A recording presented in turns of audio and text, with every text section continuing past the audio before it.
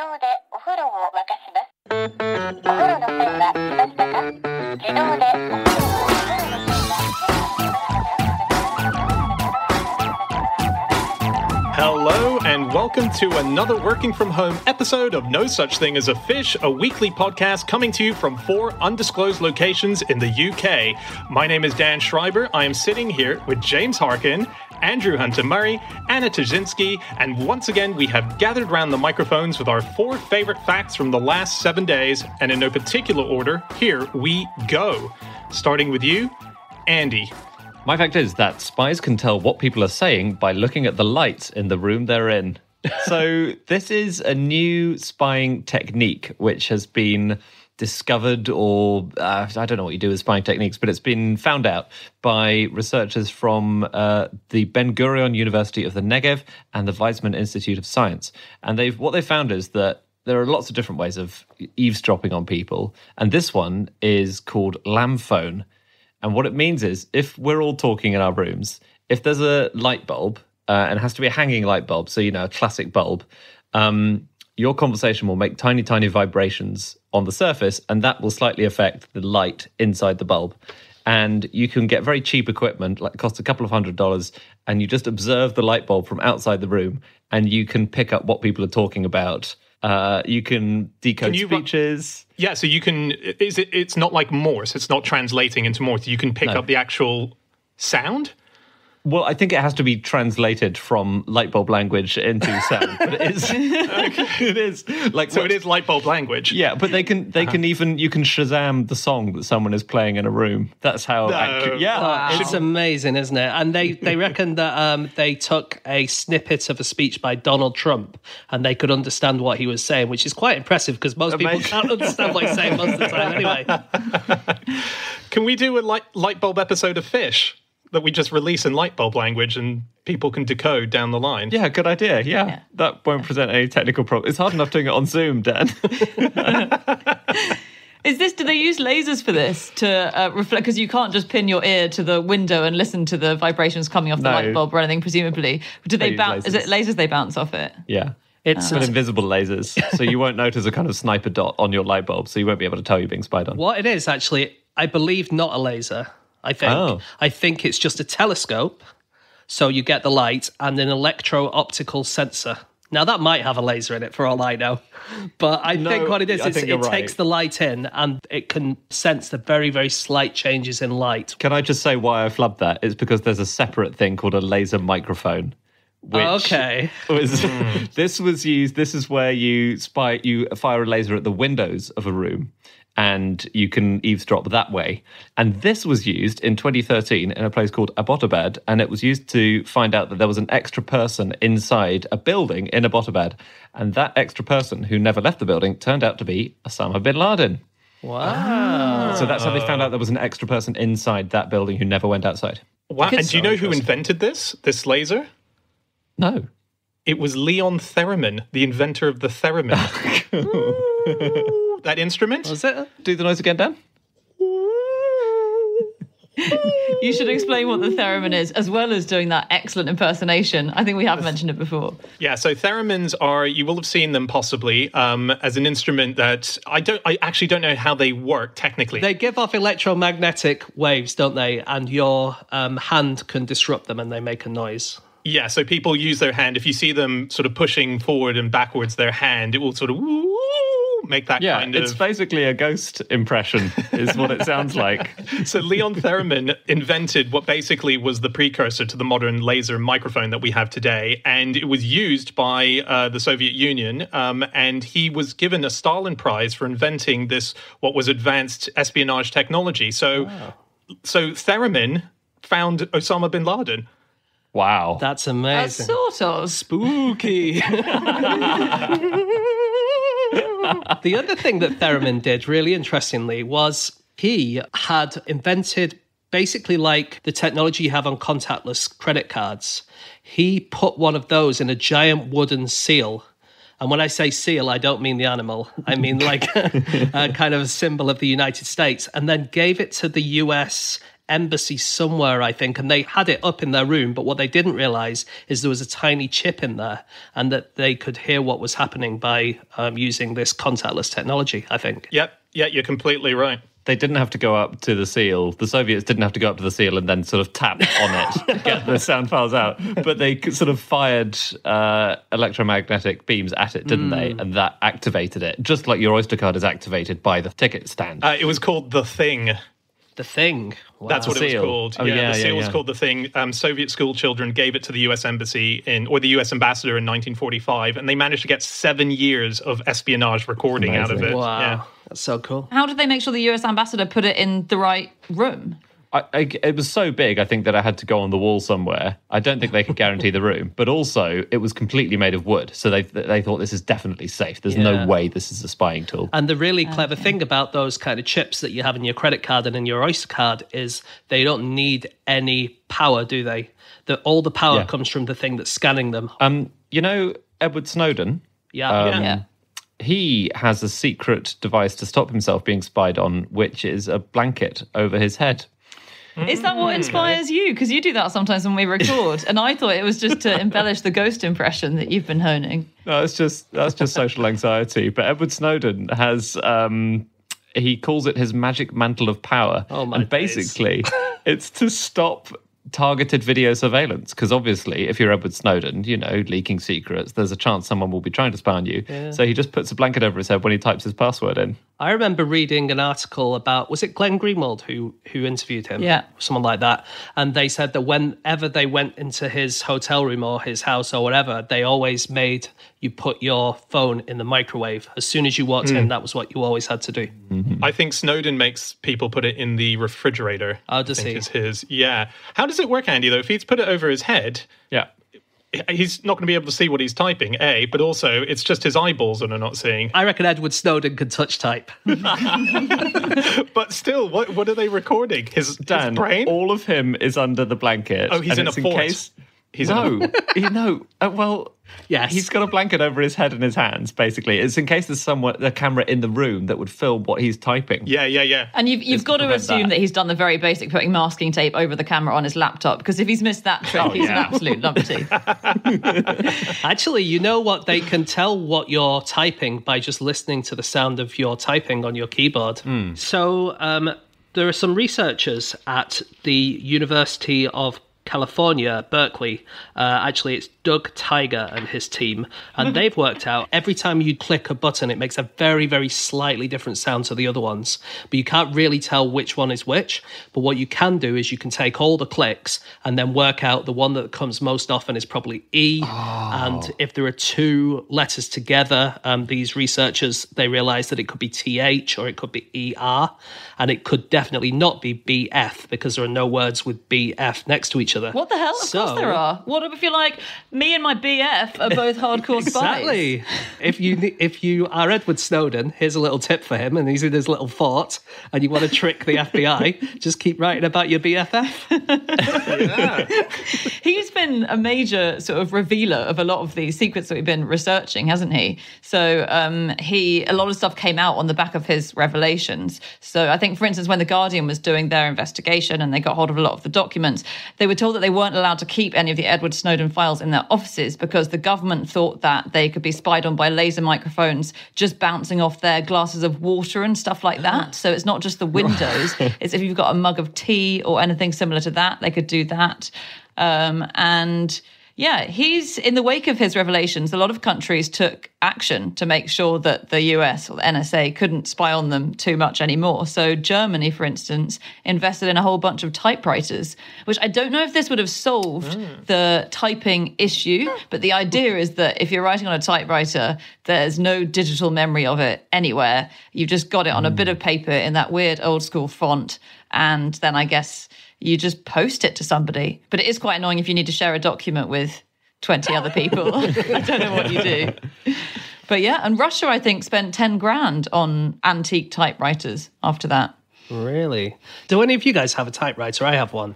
And they're a pain to use compared with a computer. That's so annoying. Like, they just always get stuck, and whenever you make a mistake, you can't press delete. James, why are you writing on a typewriter? That's a big question for me. Well, I'm married to a Russian. No, I got one as a gift, and I really liked it, and I thought I might try typing on it, but it's really a fucking annoying. It does seem like a pain, yeah. It must be so annoying for all these people who work in spy centers coming up with new ways of spying on people that some dorky scientists are just publishing these papers going, oh, we found out that they must be reading light bulbs. You're like, damn it, that took me years. I created the technology to read light bulbs, and now we're going to look for something else. What next? Yeah, because some people do that. I think there's a company, data analysis company called Palantir which is used by the US Secret Service. So they must know what they're doing.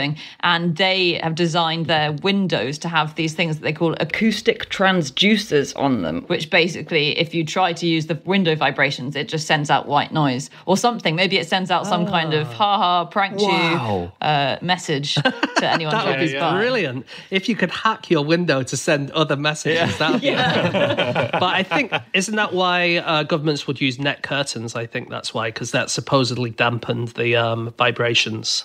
But the other governments which use net curtains, because I associate them with suburbia in the 1950s, and you have to have an old lady peering around them to see what the neighbours are doing.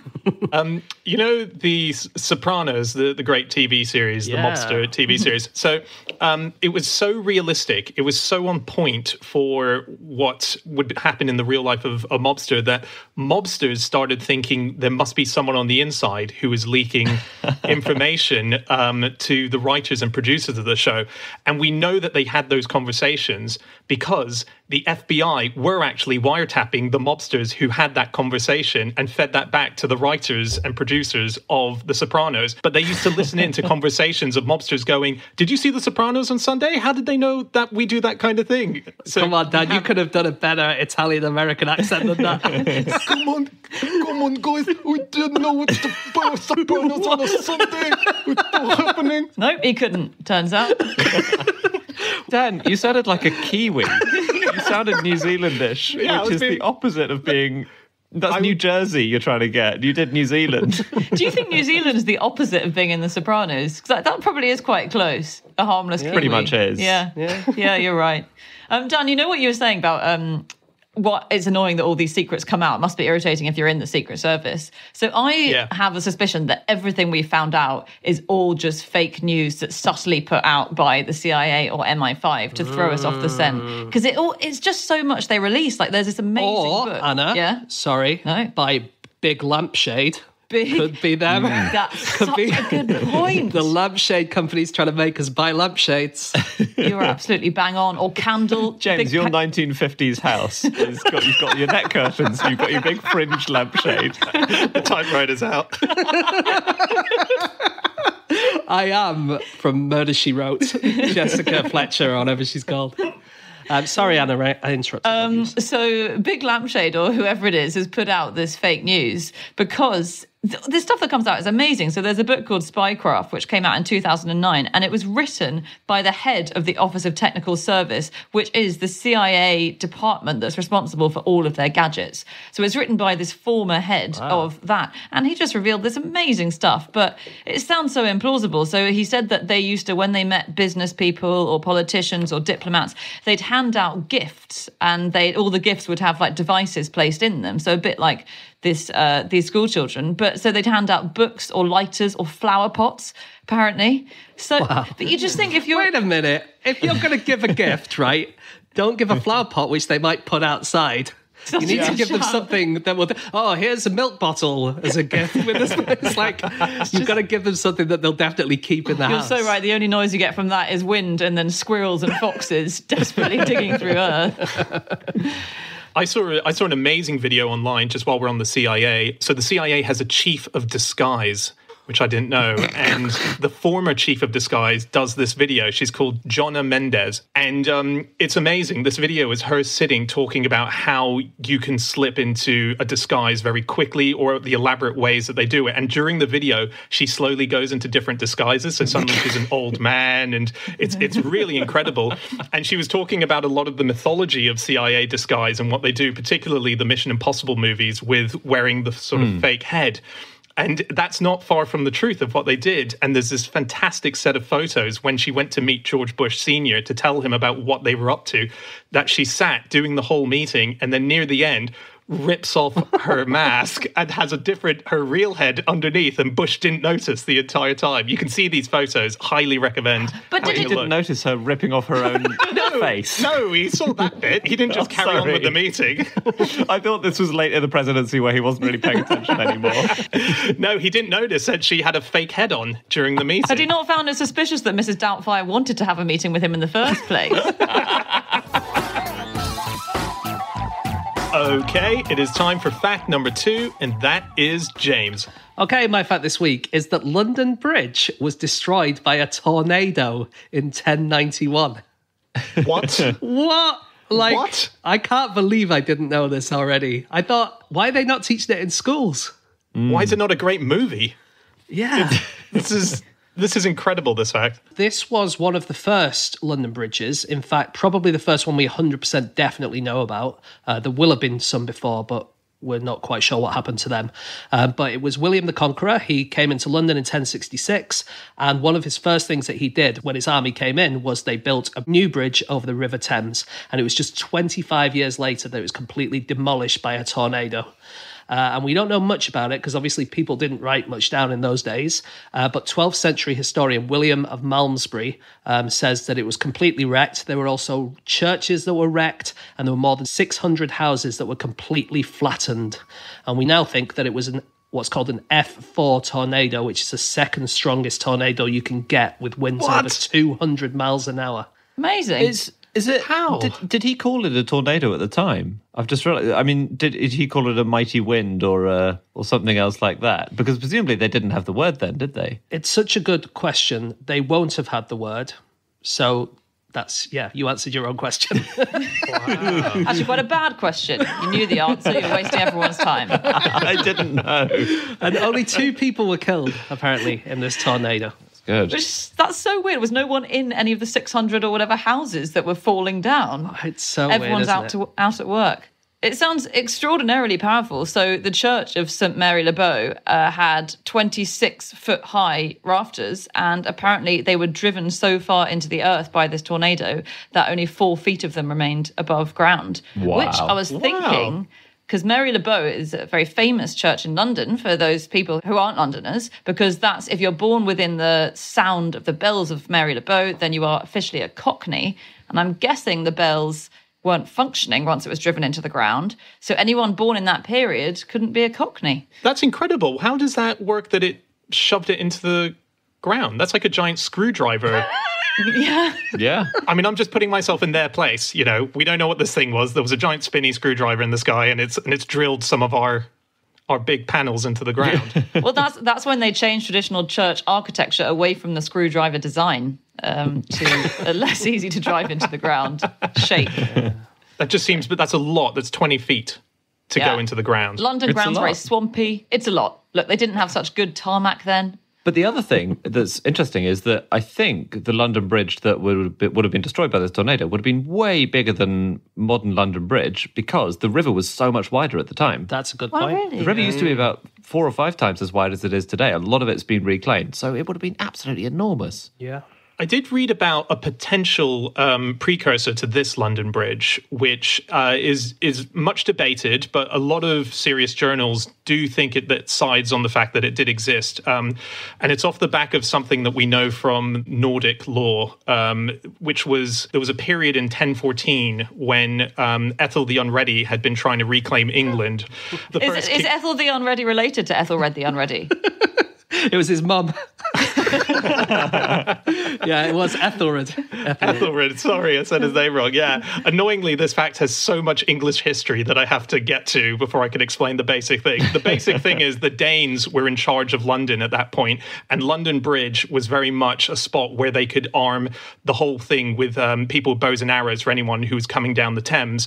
And so there was a Viking called Olaf who tied ropes underneath the bridge and went underneath with the tide and pulled London Bridge down, forcing all the soldiers to die and perish in the water. It was over 200 soldiers, and helped for reclaiming England for the British as opposed to the Danes. And a poet called Otar Starvter did a poem which was London Bridge is broken down, gold is won and bright Rione. There's more to it, but that line, London Bridge is broken down, is thought to have inspired London Bridge is falling down. What's really interesting is about the London Bridge is falling down thing, which is a lot of people think that it might be to do with that story. But then on the other hand, before that, there were other songs throughout the whole of Europe. So you would have Die Magdeburger Brücke, the Magdeburg Bridge in Germany. And it was basically exactly the same idea of a bridge that would fall down. And a lot of nursery rhyme historians think that what happened was this was quite a common kind of European song. And then when it came over to Britain, they just gave it the name of the capital city's most famous bridge. My favourite version of the London Bridge was the one that was there during Shakespearean times. It just sounds like the most fascinating thing to have ever walked across. It was packed with houses that were up to 4 stories high. It had restaurants on it, restaurants that when you went to them, the way you would order your food is you would get fish as a sandwich, right? And they would open a trap door and they would put down a fishing rod. No. They would catch the fish live, reel it up, and then slap it raw in between bread and give that to you. Dan. No. I mean, What? Right, like so many questions. Right, first, worst restaurant ever. If you're just going to raw fish, It's sushi. can I say second, how are you going to guarantee if it's the Thames in the 16th century that you're not going to reel in a turd? bingo. Well, that was the exciting element of your dining experience. That's where the phrase comes from. I'd rather eat a shit sandwich than Well, at this restaurant. And third, as we know, the sandwich in this country hadn't really been invented yet, so it doesn't make any sense. They would have reeled the fish up and had 2 bits of bread and gone, God, we don't know how to put these together, and then just chucked it out again. So, where have you read this, Dan? This is amazing. I read this in a book by Dr. Matthew Green, a book called London, A Travel Guide Through Time. And this was a book that was published by my wife, and it's the most fascinating chapter because he takes you back to the time. So he has someone walking across the bridge in Shakespearean times. It would take you 2 hours to walk the length of the entire bridge. It was so congested. And there was always a bit, apparently, during the day where it came to a standstill because you know how there was a polar bear tower at the Tower of London. Sorry, what's it called? Tower of London, yeah. At the Tower of London. It was during the hour when he would be taken out to the Thames to be fed that people would stand and just watch. It would come to a standstill because it was such a mad thing that a polar bear would be fishing for food. He'd be stealing sandwiches out of the mouths of hungry clientele at the restaurant as well. Well, this He's is run off with partly my what's it called? That polar bear wasn't there in Shakespearean times, was he? I thought he was like 13th century at the latest, wasn't he? I thought so. So, but this is the same bridge that I'm talking about. This is because it spanned a long time. In the 14th century, we know how many people were actually living on it because we know the number of rent that was collected from properties. So there were 198 buildings that were all providing rental revenue from that period. Yeah, and this was bridge. the bridge. If you talk about all the London bridges, of which there have been dozens of iterations, this was the one that lasted 600 years or whatever, or maybe longer even. But it was because of this that they eventually dismantled that in the 1820s because it was so congested. But it's also because it was the only bridge. It was literally the only bridge across central London until 1739. So it feels weird for them to dismantle it and build another one when they could have just built more bridges. Yeah, true. I was reading an account of the dismantling and then they rebuilt it as a wider, more useful bridge. And the laying, when they lay the first stone of a building or a bridge, and there was this account in the British Newspaper Archive. It was 1925, and the Lord Mayor was invited to lay the foundation stone. And I didn't understand the ritual at all. So basically, he had a gold trowel with which he sort of dug it up, I guess. And then he dropped coins into a box. So there's a wooden box. He drops coins into a box, which contains 4 little glass pillars, 7 inches high. A lid's put on the box, and then the box is covered in cement and installed into a hole in the foundation stone.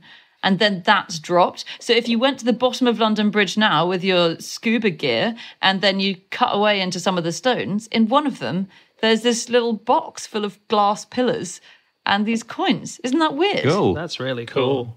I know what happened to the previous foundation stone from the previous bridge. Oh, yeah. Ah.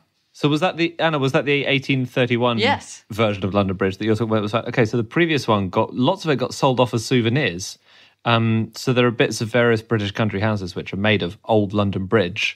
but the stone got turned into a chair, the foundation stone. And it's where in is the that base chair? of a chair. Where is the chair? Yeah.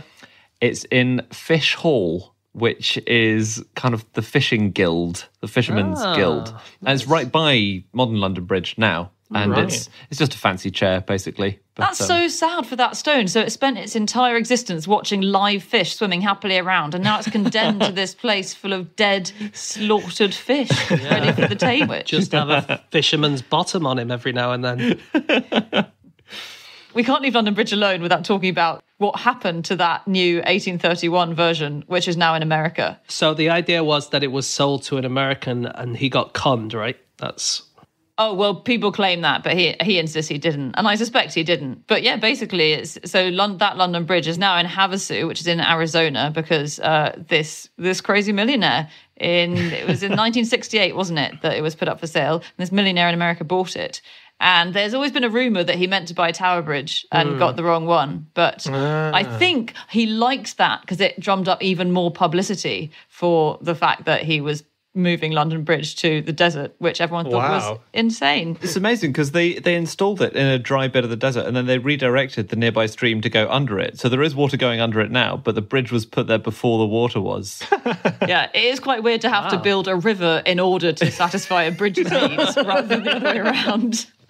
But the weird thing is that London put the bridge on sale in 1968. It wasn't like some mad Yosemite Sam millionaire turns up and says, I want to buy that bridge. It was that London was trying to flog it off. Yeah. But who did they think was going to buy it? Probably someone with a river.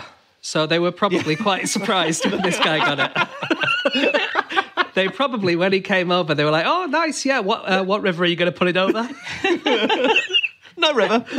Oh, right, okay. It is worth saying, if this guy did make the mistake of Tower Bridge and London Bridge, that possibly a lot of international listeners listening to this episode right now are making the very same mistake. The almost iconic bridge that you've pictured in your head, that's Tower Bridge. That's one where it opens up in the middle and it's got the huge two giant, I don't know what you call them, arches, whatever. That bridge, the one you're thinking of. London Bridge, very dull. It's terrible. It's horrible. So you can understand. It's just a road bridge, isn't it? It's just a straight old bridge that an unimaginative child might draw. Yes. Yeah, exactly. I did read an amazing thing, which was in 1952. This is a fact about Tower Bridge, the one that does open up in the middle. If you've ever seen the movie Speed, where they have to jump the gap of a bridge, that happened on Tower Bridge with a bus driver in 1952.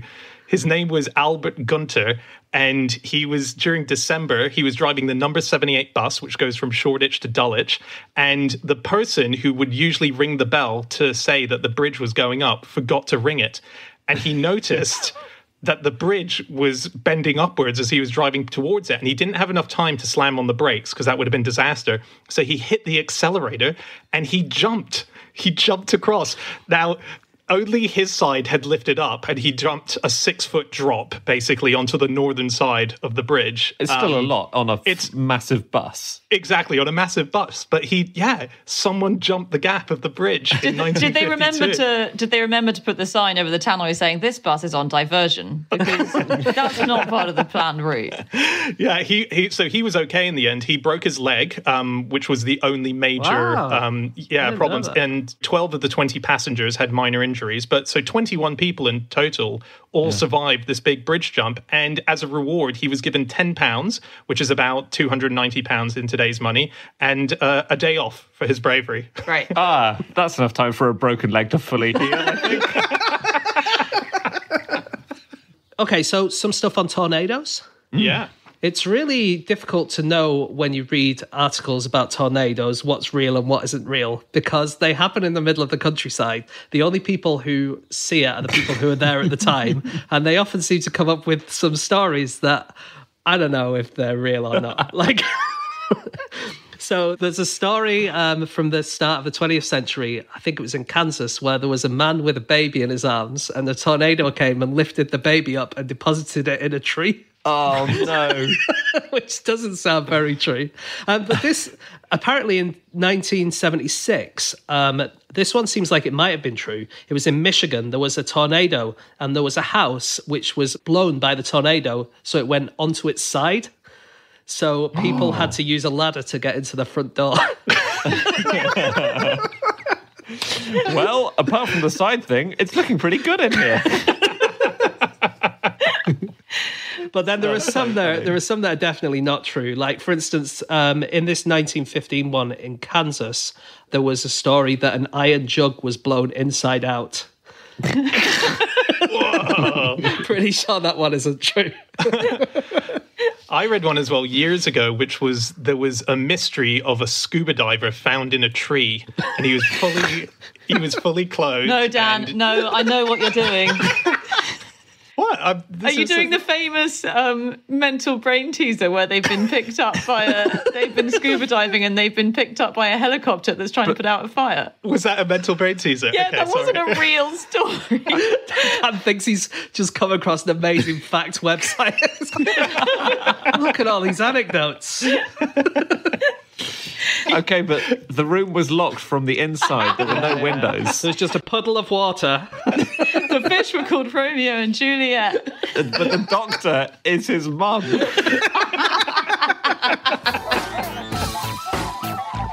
Okay, it is time for fact number 3, and that is my fact. My fact this week is that this year's Dutch National Headwind Championships was cancelled during the race because it was too windy. So this is a cycling championship that's been going for the last 6 years, and the idea is that they don't know when it's going to happen. They look out for storms, and as soon as they hear a massive storm is on the way, they give everyone 3 days warning to say, we're going to be doing this race, and they have to go down this one strip of 8.5 kilometers, and you just have to ride against the wind. And actually, it wasn't the cyclists who pulled out of it. It was the fact that it was the trucks carrying the bikes were being toppled over. Wow. So they couldn't physically get the bikes to them. So my friend Tom Scott, who's a YouTuber, was there. Yes. And he did a video about this. And he said that they didn't topple over, I think. It was too dangerous for high-sided vehicles to go across. Right. So I don't think any trucks actually went over, but they were just banned from going over. And what happens is everyone has kind of the same bike. They're these kind of single-speed upright bikes, and you cycle across, and then this big lorry picks up the bikes and takes them all back to the start again so the next lot of people can go down. And the lorry couldn't come across the bridge because it was banned, and instead it would have to go on like a 20-mile route rather than going that way, so they just cancelled it halfway through. Yeah. There is another way of moving bikes without a truck. And especially as coming back in the other way, you've got the wind. Bliss, so much easier. That's a good point. This year they'd gone all out to make it even nicer than in the previous events, and they had storm-resistant seating for the spectators and a special designated vomit zone. What? Yeah, it's really funny. You can see it's these 3 big bin bags that are sort of hung up, and it has a big placard that says vomit zone. And there's little bike handles for you to hold as you're vomiting into the rubbish bin. You don't want to be stood downwind of that as well, do you? Why do they need a vomit zone? Does it get quite leery? The endurance of doing this race. So they say it's kind of like if you were going cycling up a hill that was a sort of 10% incline. It feels, and you've got no on gears. A terrible bike as on well. A terrible bike. And the whole thing is, there are winners, but everyone is just wanting to finish it. It's an endurance thing, and they push themselves to the limit, and it forces them to vomit. Enough so that they've set up the vomit station. They should have vomit zones, surely, at the end of all marathons and all races and every They do. endurance It's event. called the side of the road. Wasn't it stopped also in 2017 because it wasn't stormy enough? Was it? Yeah, I think it was. There was an absolute... Because they need a certain level of wind, don't they? Yeah. So if it doesn't come, it doesn't come. And also the wind needs to be in exactly the right direction, so that's why they can only do it 3 days in advance. They need to know that the wind is not just going to be there, but it's going to be coming directly over the bridge. Yes. And this bridge is an amazing bridge, right? This is the Oosterscheldekruis, and it's a bridge that is basically a storm barrier bridge, and they're very proud of it there. They have a little inscription on a stone which says, "Here the tide is ruled by the wind, the moon, and us."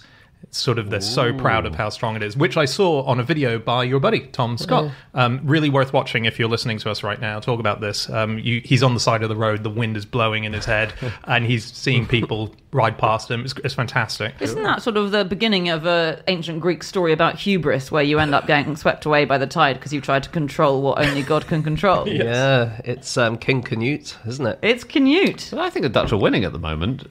They're nailing it. They're You're right. doing really well. Those Dutch bikes are really hard to cycle fast on. The ones which don't have a bar at the top from the front to the back. They force you to cycle in a really sedate way. Another good race is the Red Bull Time Lapse, and they call that the longest one-day road cycling event. Do you know how many hours it's for? 24. No, tricky. 25, because they do it when the clocks go back. Is that right? When the clocks go back, yeah. It's quite cool, isn't it? Yeah. And it's just a 6.2 kilometre course, and they see how many laps they can do in 25 hours. Nice. You could do the shortest one-day cycling event where you just cross the international date line. Yeah. And, it's a And second. you're just like, I've been cycling for a day. Yeah. And actually, it's just 1 second. Yeah. That's great. Apart from you're probably in the middle of the ocean. You're dead, but you're smug. There's a bunch of cycling things that you can do where it's underwater, so underwater cycling. Oh, cool. And it's quite nice the way that they get the bike to stay at the bottom, which is they take all the air out of the bike wheels and they fill it with water. Okay. So when you plunge in, you just sink to the bottom with it, and it becomes easier How to do ride. they deal with the fact that humans are quite buoyant?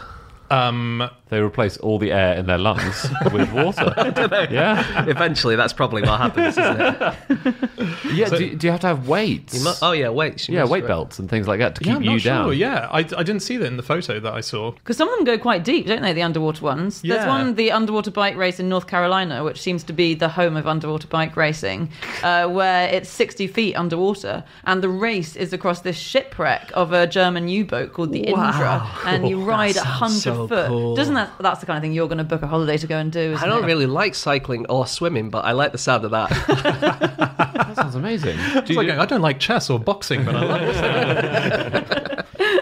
I was looking at slipstreams, because it's sort of related to air movement and cycling. Absolutely. And so slipstream, of course, is when so you can get in a slipstream, for instance, if you're on a bicycle and you're behind a big vehicle. I do not recommend you do this, but the vehicle sort of pushes the air out of the way in front of it, so it creates this sort of negative pressure around you. But the record for how fast someone cycled in a slipstream is held by a woman, who's Denise Muller-Koronek, and she went at 184 miles an hour in 2018 behind a race car. Isn't that incredible? That is incredible. So she's pedaling, right? Yeah. You've got to be pedaling. So Holy you can't. fuck. She's in such a high gear that you couldn't possibly start. So they have to get pulled along by the car at first, right, okay. until they're going at 100 miles an hour, and then released, and then you pedal along behind the car. Wow. Should we move on to? Sure. Well, can I just talk about one? Can I just talk about one other slipstream guy who I love? Who's this guy called Charles Minthorn Mile a Minute Murphy. Mile a Minute was added later. He was the first person to ride a bicycle a mile in under a minute. This was in 1899, and he persuaded a train engineer, because trains were the only things that could go fast enough at the time, to build some extra track for him that he could cycle along. And then, so 2 miles of track, and then he would get dragged behind it in the slipstream. And so he spent 12 years planning this, dreaming about it, fantasizing about it. And at first it didn't work because the train couldn't go fast enough. So he was there, capable of cycling. The train couldn't go fast enough. Eventually they got a bigger, better, faster train, and he ended up going so fast, burning rubber was flying up in his face because the track was warping and stuff. But lots of people were watching, and it got to the end of the track, so he's going faster than the train at one point, because he fell behind a bit because he lifted his hand up to sort of wave at one of his trainers. And I was like, oh fuck, I've just lost 50 feet. So he caught up with the train, going faster than the train. The bloody guy driving the steam train just cut the steam as soon as he got to the end. And so Charles went slam into the back of the train, flew off his bike at 60 miles an hour, and somehow got caught. There were two people standing in the train. One caught one arm, the other caught the other arm. He dragged him in. Anna. And they saved him. That is amazing. Okay, it is time for our final fact of the show, and that is Anna. My fact is that every week planes drop 15 million flies on the border between Colombia and Panama.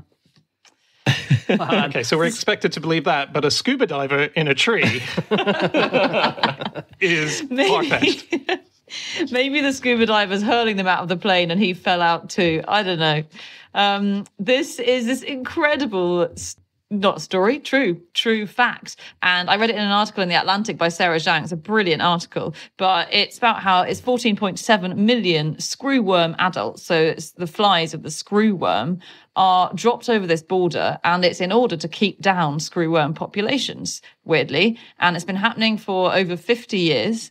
And it's because they're a terrible pest. So they were this awful blight in the US because they destroy livestock for reasons that I have no doubt we'll go into in disgusting detail.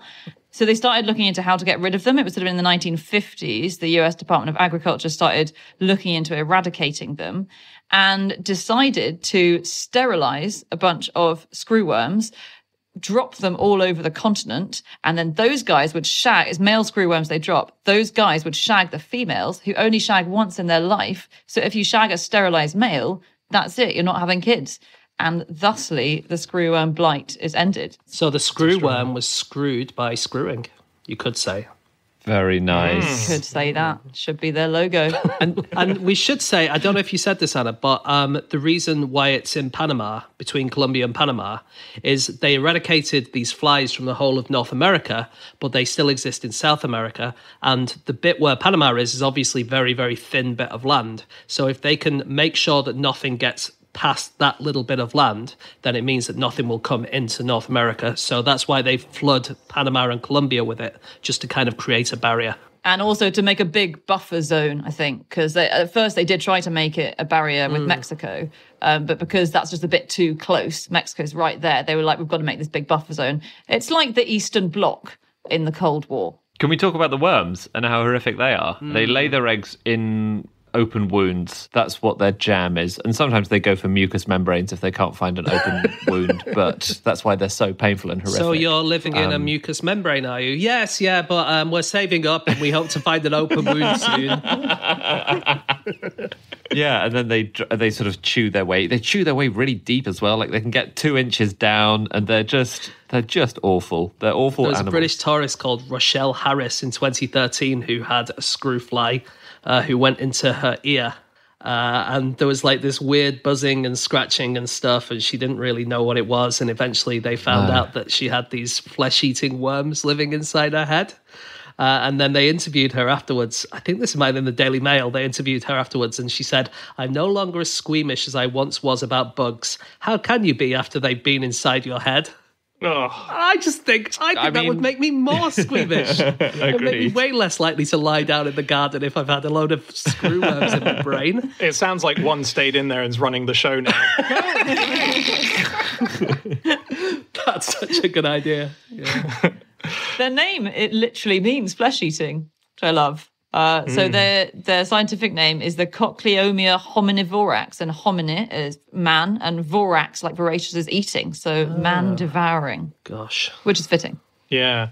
The actual discovery of the idea of sterilizing all of these screwworms and dropping them over had been called in the New York Times in 1970 the single most original thought in the 20th century. That was according to a lot of scientists at the time, because it was down to a guy called Edward F. Knipling. Knipling? Nippling. I say it's nippling. It's usually a silent K, isn't it? Yeah. I think it's Knipling. Either way, we can agree he does not make exceedingly good cakes. Well, let's say nippling. And he used to, as a child, he used to watch adult screwworms mate, and he obsessed over it. Not in a sexy way. He was watching a lot of his animals on a farm be devoured by these horrible flesh-eating species. And so, yeah, apparently that was just such an original thought that some scientists claim it's the single most original thought. Yeah, of the 20th century. It was before the internet was invented, wasn't it? So he was really amazing, this Edward Nippling. He died relatively recently, I think, and I saw a few obituaries of him. Apparently he named all of his pets after insects. Isn't that cool? But his pets were not insects? No, he had Siamese cats called Anthonymus and Culex that were named after a type of cotton boll weevil and a type of mosquito. Do you know how you get a screwworm out? of someone? Do you lure it out somehow? You do. You use a treatment called bacon therapy. Which sounds like such a much more enjoyable thing than it actually is. It just involves jamming raw pork into the breathing holes that the worm has, and it either suffocates and pushes its way out, or it finds it yummy and sort of goes towards the bacon. Oh. It is like fishing, though, isn't it? I couldn't tell. It's so weird when they say that you use it to block up their air holes, because they're really small. I mean, that is a tiny rasher of bacon. Yeah. So I think they're attracting them to them, and once you've got sort of 10 or 11 on your bacon, you reel it in, I suppose, don't you? From the other end. If you think it's like fishing, I'm not coming to your restaurant in the middle of London Bridge. The maggot sandwich flies off the shelves.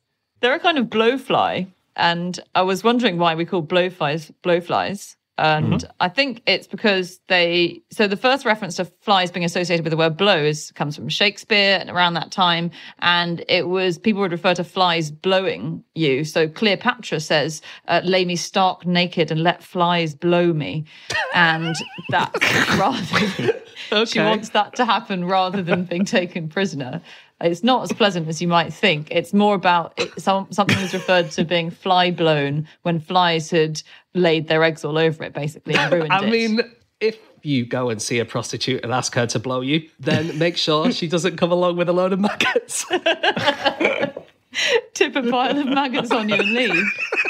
You've got to be very careful. It's possible, is all I'm saying, if she happens to be an entomologist in her spare time. A lot of crossover between the two. So they do actually blow bubbles, blowflies, even though it's not why they're called blowflies. They're forever blowing bubbles. And it's to keep them cool. This was discovered quite recently, and it's blowflies in Brazil. It's actually latrine blowflies, so they hang around in toilets. And they do this really clever thing where when they get hot, they blow brown bubbles out of their mouth, which I imagine are brown because they're latrine blowflies. And the brown bubbles, when they're blown, they lose lots of heat because heat evaporates off them. And then they pop and they suck them back in. And then that spit's a bit cooler. It cools the head right down. It's really clever, that, isn't it? Yeah. It's like having bubble gum and then blowing it, and then it gets cold on the outside, and then you suck it back into your body and get the coolness. Exactly. Yeah. If your bubble gum was made of other people's feces. Which is not a Hubba Bubba flavour as far as I know. I've just got one more thing. I started looking into insect factories off the back of this because there's a factory which grows these screwworms. There's a firm called Entocycle, which is currently hoping to breed millions and millions of soldier flies and then turn them into protein powder. So you breed millions of flies which are eating rubbish. They're eating old coffee grounds. And then do they give that to like cattle and stuff? Is that exactly. Right? That's the hope. And then the hope is that you don't need so much soya to be grown, and that, which needs that takes up land that's used to be the Amazon rainforest. So yeah, it's a genius idea. And this firm, Entocycle, is based in London Bridge. Oh, yeah. Nice.